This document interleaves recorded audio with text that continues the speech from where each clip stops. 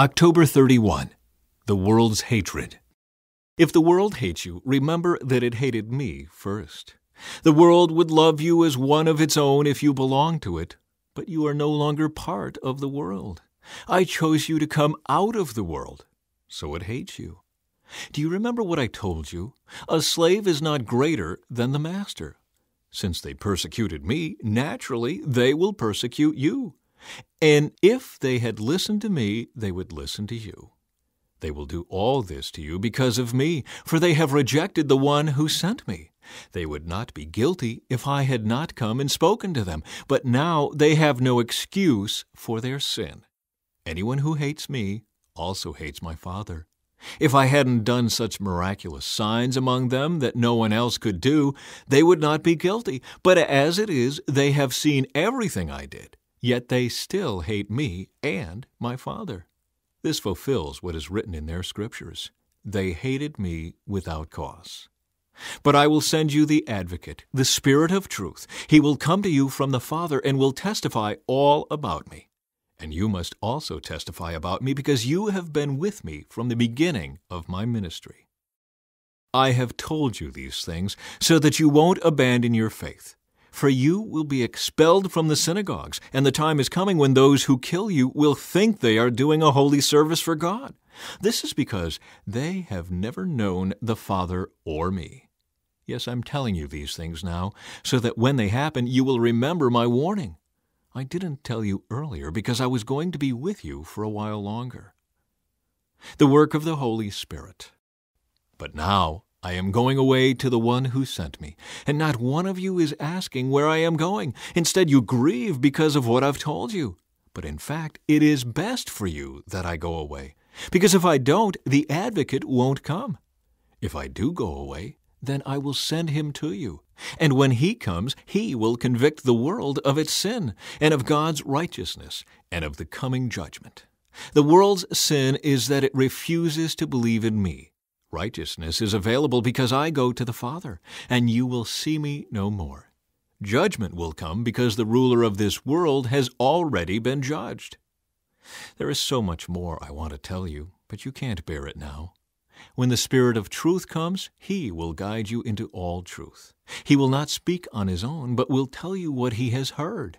He will tell you about the future. He will bring me glory by telling you whatever he receives from me. All that belongs to the Father is mine. This is why I said, the Spirit will tell you whatever he receives from me. Sadness will be turned to joy. In a little while you won't see me anymore. But a little while after that, you will see me again. Some of the disciples asked each other, what does he mean when he says, in a little while you won't see me, but then you will see me, and I am going to the Father? And what does he mean by a little while? We don't understand. Jesus realized they wanted to ask him about it. So he said, are you asking yourselves what I meant? I said, in a little while you won't see me, but a little while after that you will see me again. I tell you the truth, you will weep and mourn over what is going to happen to me, but the world will rejoice. You will grieve, but your grief will suddenly turn to wonderful joy. It will be like a woman suffering the pains of labor. When her child is born, her anguish gives way to joy because she has brought a new baby into the world. So you have sorrow now, but I will see you again. Then you will rejoice, and no one can rob you of that joy. At that time, you won't need to ask me for anything. I tell you the truth, you will ask the Father directly, and he will grant your request because you use my name. You haven't done this before. Ask using my name, and you will receive, and you will have abundant joy. I have spoken of these matters in figures of speech, but soon I will stop speaking figuratively and will tell you plainly all about the Father. Then you will ask in my name. I'm not saying I will ask the Father on your behalf, for the Father himself loves you dearly because you love me and believe that I came from God. Yes, I came from the Father into the world, and now I will leave the world and return to the Father. Then his disciples said, At last you are speaking plainly and not figuratively. Now we understand that you know everything, and there's no need to question you. From this we believe that you came from God. Jesus asked, Do you finally believe? But the time is coming, indeed it's here now, when you will be scattered, each one going his own way, leaving me alone. Yet I am not alone, because the Father is with me. I have told you all this so that you may have peace in me. Here on earth you will have many trials and sorrows, but take heart, because I have overcome the world. The prayer of Jesus. After saying all these things, Jesus looked up to heaven and said, Father, the hour has come. Glorify your Son, so he can give glory back to you. For you have given him authority over everyone. He gives eternal life to each one you have given him. And this is the way to have eternal life, to know you, the only true God, and Jesus Christ, the one you sent to earth. I brought glory to you here on earth by completing the work you gave me to do. Now, Father, bring me into the glory we shared before the world began. I have revealed you to the ones you gave me from this world. They were always yours. You gave them to me, and they have kept your word. Now they know that everything I have is a gift from you, for I have passed on to them the message you gave me. They accepted it and know that I came from you, and they believe you sent me. My prayer is not for the world, but for those you have given me, because they belong to you. All who are mine belong to you, and you have given them to me, so they bring me glory. Now I am departing from the world. They are staying in this world, but I am coming to you. Holy Father, you have given me your name. Now protect them by the power of your name, so that they will be united just as we are.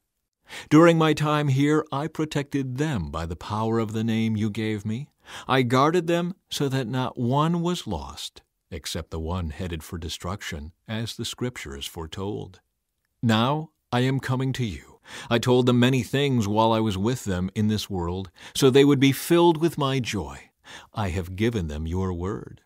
And the world hates them because they do not belong to the world, just as I do not belong to the world. I'm not asking you to take them out of the world, but to keep them safe from the evil one. They do not belong to this world any more than I do. Make them holy by your truth. Teach them your word, which is truth. Just as you sent me into the world, I am sending them into the world. And I give myself as a holy sacrifice for them, so they can be made holy by your truth. I am praying not only for these disciples, but also for all who will ever believe in me through their message. I pray that they will all be one, just as you and I are one, as you are in me, Father, and I am in you. And may they be in us, so that the world will believe you sent me. I have given them the glory you gave me, so they may be one as we are one. I am in them, and you are in me. May they experience such perfect unity that the world will know that you sent me, and that you love them as much as you love me. Father, I want these whom you have given me to be with me where I am. Then they can see all the glory you gave me because you loved me even before the world began. O righteous Father, the world doesn't know you, but I do, and these disciples know you sent me. I have revealed you to them, and I will continue to do so. Then your love for me will be in them, and I will be in them.